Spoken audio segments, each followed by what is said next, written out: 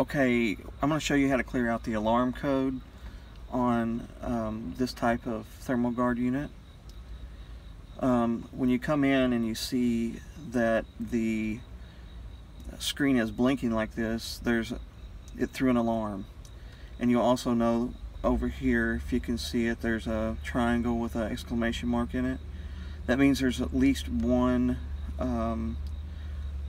error code in here, and it will not start with that in. So what we have to do is clear that out first.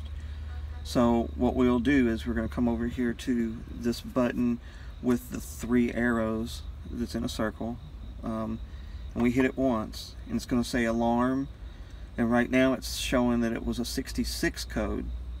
Sometimes there will be multiple codes. It'll say 66 and then possibly 82 or 66 and 7, and it just stays up there for about 10 seconds. So we got that code, and then we want to hit this button with the 2 lines. You just hit it once, let off of it, it resets it so that now we have a 0 code. We don't have any alarms in here. We zeroed that out. Now if it doesn't automatically start, you would go up here and hit on, but it's trying to start now, and now we've got the truck started back.